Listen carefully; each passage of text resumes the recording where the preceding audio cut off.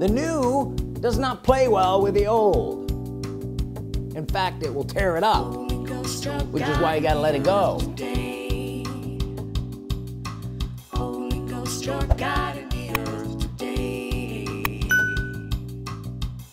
The Holy Ghost is God in the earth today, and you walk with him by saying words.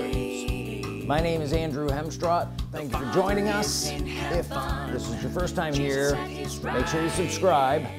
If this isn't your first time here and these messages are blessing you, then consider becoming a partner with us.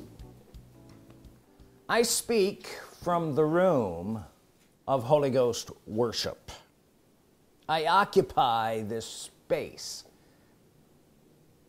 John chapter 4 and verse 24 says, God is a spirit, or literally, God the Spirit. God the Spirit. God is a spirit, and they that worship who? Him who? Him, God the Spirit. So who is God the Spirit? The Holy Ghost, and they that worship him. Say, they that worship him. They that worship him. Is that too difficult to understand? No. So you have some people, you could call them they, and they are the ones that worship him. You have other groups of people, and they don't. Do you know any of these? The ones who don't worship him are not the they that worship him. Does that make sense? Yeah. These words mean something. Now, when I began worshiping the Holy Ghost as God, I began doing something that I didn't before. I was in that other group that didn't worship him, and then when I began to worship him, I became a they that did worship him. And I became something. Listen, I became something that I wasn't before. Mainly, I became a Holy Ghost worshiper. And doing that took me to a place that I wasn't before and couldn't go to. Because I wasn't a they that. I wasn't worshiping in the right way. Now notice it says here, God is a spirit. We know who that is. That's God the Spirit, the Holy Ghost. And they that worship him, right, must worship him in spirit and in truth. We never got to the in spirit and truth part because we didn't worship God the Spirit. There's a lot more in that than I think you think there is.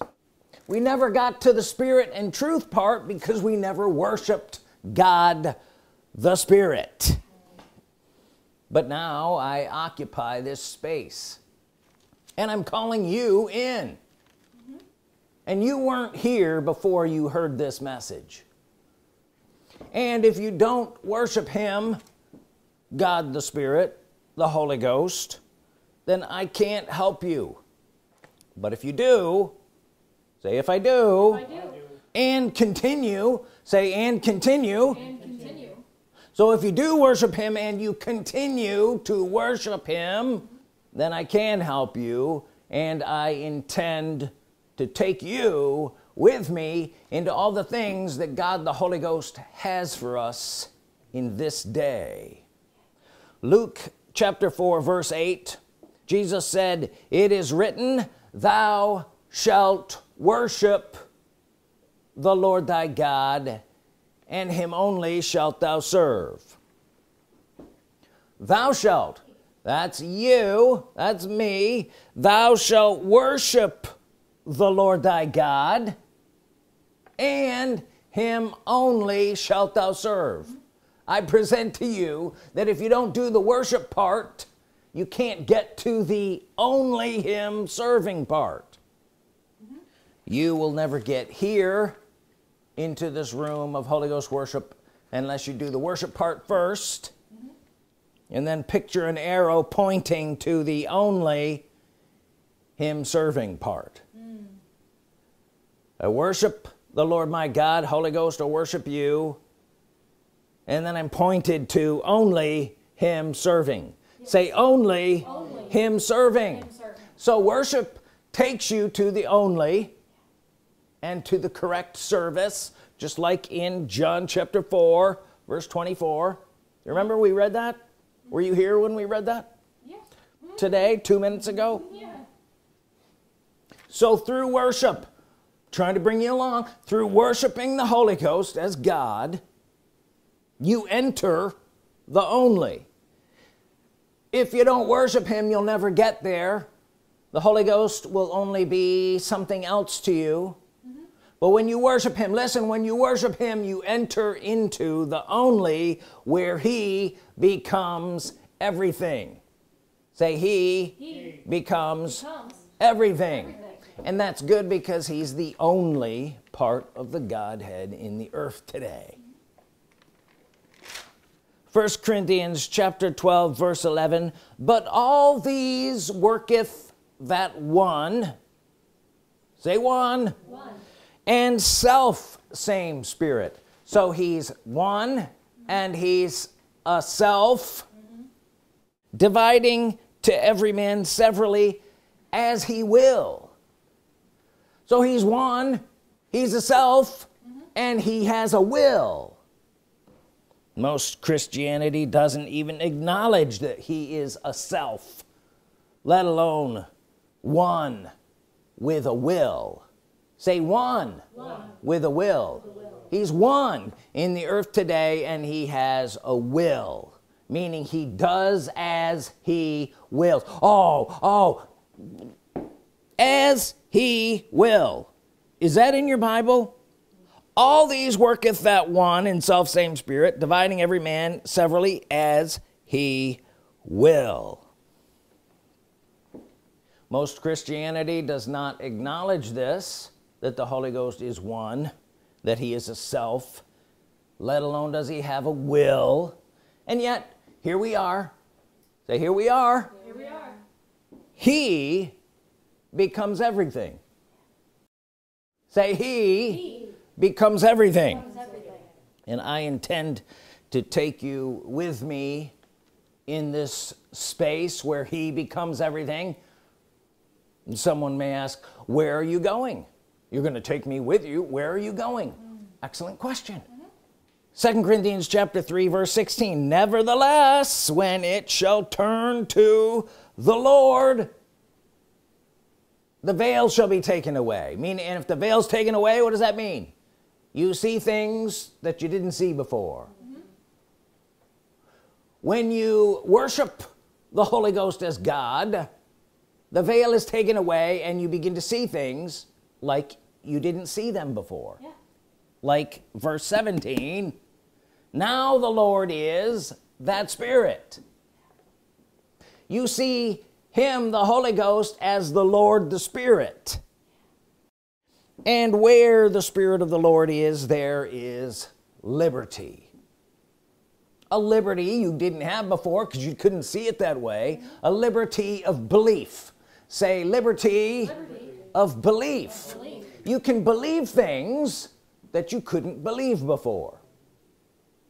Verse 18, but we all with open face, beholding as in a mirror the glory of the Lord. What Lord? This Spirit, Lord, this Holy Ghost, are changed into the same image from glory to glory, even as by this same Spirit, Lord. Where are you going? We're going from glory to glory. Say, from glory, to glory. All the way up to and including the Enochian transformation and the return of Jesus. And if you can receive it, returning with Jesus. Because remember, he's coming with 10,000s of his saints. Some of which would include those who participated in the Enochian transformation. Are you here? And I said, if you can receive it. But for now, say for now. For now, we're going from glory to glory. From one to another. What does that mean when you go from something? It means you leave that one and you go to the next one. Yeah. Is this too difficult? Which means you have to go from it. You have to drop it and pick up another one. Yeah. The new glory is not the old glory. The new is not the old.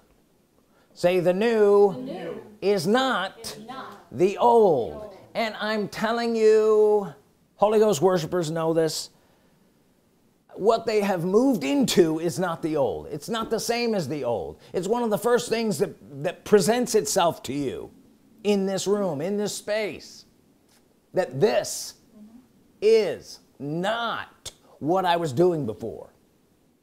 The new is not the old. You would think that a simple statement like that would be so well received. No, it is the old. No, it's not the old. The new is not the old. We went from one thing to another thing. And when you begin worshiping the Holy Ghost, you enter into a new manifestation of the Spirit, Lord, that is not the old. In fact, you couldn't get here without worshiping him. You remember those verses I read? God is a spirit. They that worship him get to worship him in spirit and truth. Yeah. Thou shalt worship the Lord thy God, and him only shalt thou serve. Worship is what gets you through the door into this other space, this other place. So we're going to the new. We're letting go of the old, and the new is not the old. That's right. Matthew chapter 9 and verse 16. No man puts a piece of new cloth on an old garment. Isn't this right? For that which is put in to fill it up takes from the garment, and the rent is made worse. Now, if I was writing in Elizabethan English, I might have said that differently, because that was rough.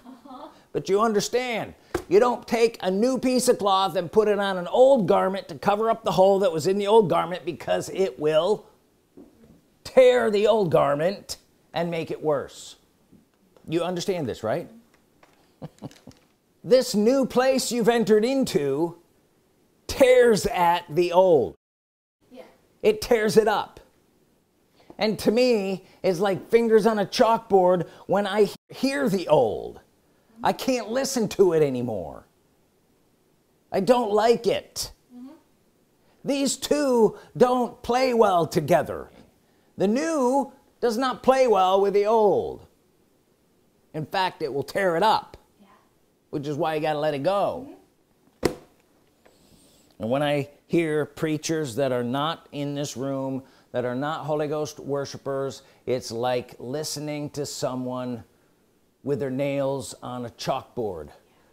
Where's the chalkboard? Let me do an illustration. Okay. These two are at odds. But from my perspective, being in the new, is it wrong for me to know that what I have and am doing tears at the old? Are you going to blame the new for tearing up the old? It's part of what it does. Yeah. Are you here? Yeah. So you can't feed on the old and expect to thrive in this new space. I hope you can hear that. You can't continually feed on the old and expect to thrive, listen, in this new space of Holy Ghost worship. It's not the old. It will take you longer. You need to let it go. And then embrace, listen, and then embrace this fully. Say embrace, this fully. People like a mixture. You know that, right? They like mixtures. They like a little bit of the old and a little bit of the new, and guess where they get? Nowhere. Holy Ghost worship removes you from the old. Quit going back there. Quit participating in that. Quit filling your ear with all of those old things. They don't worship him. I've got a problem with that.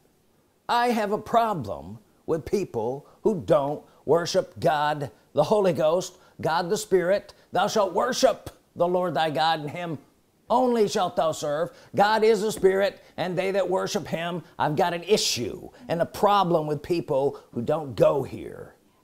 It looks different to me now on this side. I was on that other side with them before, and I probably would have looked at someone like me and said, he's in error. But now I'm in the new, and it's my turn to tear up the old. Are you here? Can you hear that? Yeah. So in here, in the room of Holy Ghost worship, you are changed into something new. Something you weren't before. And I would say, having done this for years now, that the biggest problem with people coming into this faith, this Holy Ghost worship faith, is a mixture, trying to bring the old into this space with them, and it doesn't work. Mixture won't work. Bring in a mixture and you lose. Boo. If you go back, you also lose. Is this fun yet? The only way to win is to fully embrace this new faith in the living God, who is the Holy Ghost. That's what works. Listen to me, that's what works. What works? This. John chapter 6 verse 28. And they said unto him, what shall we do that we might work the works of God? See, they want to know what works. Can you see that? Yeah. And Jesus, he answered them. Verse 29, Jesus answered and said unto them, this is the work of God, that you believe on him whom he hath sent. What works? Believing on him whom he hath sent. Now, hang on. What dispensation was this in when Jesus said that? Jesus' dispensation. So at that time, the disciples on the earth, while Jesus was there, would have had to listen to those words and say, okay, well, we got to believe on Jesus, because Jesus is the one that God sent. Are you here? Yes. But what dispensation are you in? Holy Ghost. You're in the Holy Ghost dispensation. So now it's required of you, in order to work the works of God, to believe on him whom he hath sent. Who's the one that has been sent to us in the earth? The Holy Ghost. I know you want to be in Jesus' dispensation, but you're not. Get over it. You're in the Holy Ghost dispensation, and you believe on him, the Holy Ghost, that Jesus has sent, that the Father has sent to be with you. There are many things that I want to share with you that come from being in this room, but you can't bear them now because you have to get the fundamentals of this faith straight first. Get it straight. You are not in Jesus's dispensation. You are not walking with Jesus. Jesus is seated at the right hand of the Father and shall return. Shall means he has not yet returned. Jesus is not here. Does that surprise you? But the Holy Ghost, he is God in the earth today, and you walk with him. And you do it by saying words. Does this make sense? Hebrews chapter 11 and verse 5. By faith Enoch was translated that he should not see death, and was not found, because God had translated him. For before, say before. Before his translation, he had something. he had this testimony that he pleased God. A testimony is something you say. So he had something that he would say that pleased God. So his words, the things he said, were fundamental in his transformation. Verse 6, but without faith it's impossible to please him. So we had Enoch saying things that pleased God, and then it said without faith it's impossible to please God. So without saying, it would be impossible to please God. Saying faith pleases God. Without saying, it's impossible to please God. Without saying faith, it's impossible to please him. For he that comes to God must believe that he is. Must say in faith that he is. Are you getting this? It's your said faith that he is that pleases God. He is what? This God we're talking about, that we're walking with. Holy Ghost. He is God. I say that he is God. I say that the Holy Ghost is God. Have you ever heard me say that? Say the Holy Ghost. The Holy Ghost. He is God. You are saying faith. This is a faith that he hears and pleases him. Saying he is. Look at this. He that comes to God must believe that he is, and that he is a rewarder of them that diligently seek him. You must say that he is a rewarder of you. You must say that he is, said faith, and you must say that he's a rewarder of you. These things please God. Without it, you don't. So you're saying he is, and you're saying he is a rewarder of you. So what does he reward you with? What you said. Your said faith is what you said he rewards you with. And also glory. Because remember, we go from one glory to the next, and frankly that's how he works all these things. Remember, he's the one that works all things as he wills. His willingness towards you multiplies greatly as you worship him and speak his words. 1 Timothy chapter 6 verse 17, charge them that are rich in this world that they be not high-minded nor trust in uncertain riches, but trust in the living God. Trust in the living God who, he's a who, gives us richly all things to enjoy. Is the Holy Ghost God? Yes. Is he the living God? Yes. Does he give you richly all things to enjoy? Yes. Yes, and you should say so, because that's how he rewards you, is by your saying so. Are you getting this?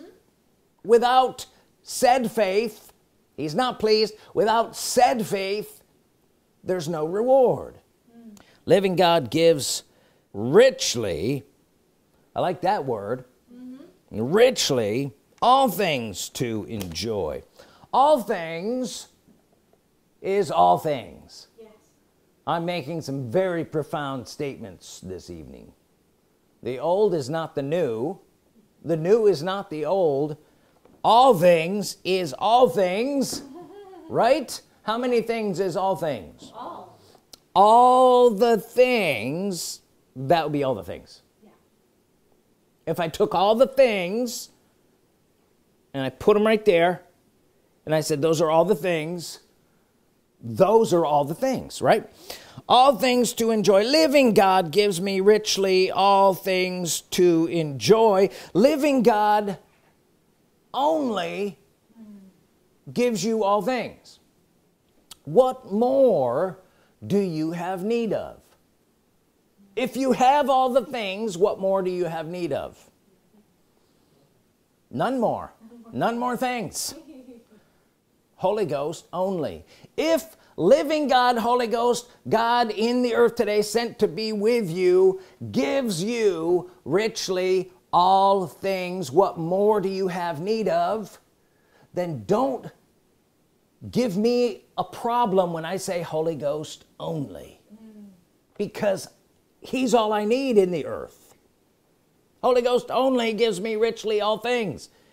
If I have him, I worship him, I speak in agreement with him, I have richly all things to enjoy. And in this room, he becomes your everything. The longer you are in there, the more you see this. And if you haven't learned to enjoy being in here yet, then you're still holding on to the old, and to that degree you are limited, you're held back or kept out to the all things that you can experience and have. Does that make sense? All things, listen, all things are to be found in this room of Holy Ghost worship. If he gives you richly all things to enjoy, he must have all things to enjoy to give you. If the living God, the Holy Ghost, has all things richly to enjoy, and you were to look somewhere else, you're not going to find them anywhere else, are you? They're in this room. This is where we're going. All things are to be found in this room of Holy Ghost worship, in this place. Say, in this place. It's a place. Haggai chapter 2 verse 6, for thus saith the Lord of hosts, or the Lord of spirits, yet once it is a little while, and I will shake the heavens and the what? The earth and the sea and the dry land, and I will shake all nations, and the desire of all nations shall come, and I will fill this house with glory, saith the Lord of spirits. Verse 8, the silver is mine, the gold is mine, saith the Lord of hosts, the glory of this latter house. I found this curious this week as I was meditating upon these verses of scripture. He said, the silver is mine, the gold is mine, the glory. He's giving you an indication of how the silver and gold comes. The glory of this latter house shall be greater than of the former, saith the Lord of spirits, and in this place will I give. Say, in this place, will I give. Where's he going to give? In this place. In this place will I give peace or prosperity, saith the Lord of spirits. Habakkuk chapter 2 verse 14, the earth, where's that? Here. Yeah, right here. You're on the earth, I'm on the earth. Where is the Holy Ghost? On the earth. He's with you and me. The earth shall be filled with the knowledge of the glory of the Lord. Who is going to be a part of this last day covering of the earth with the knowledge of the glory of the Lord? That's you. That's me. As we learn to walk with him and worship him and know him as God in the earth today, pleasing him with spoken faith, being rewarded by him with the glory that he has for us, the earth shall be covered. We worship you, Holy Ghost, and we thank you for this great and marvelous last day that we can be a part of. We fully embrace it, worshiping you and walking with you as God in the earth today. Thank you in Jesus' name. Amen. Amen. If you have a tithe or an offering, hold it in your hand. Say this after me. Holy Ghost, I do worship you. I fully embrace you as God in the earth today. And I now go from one glory to the next glory to the next glory until the whole earth is covered. In Jesus' name, amen. Holy Ghost, your God.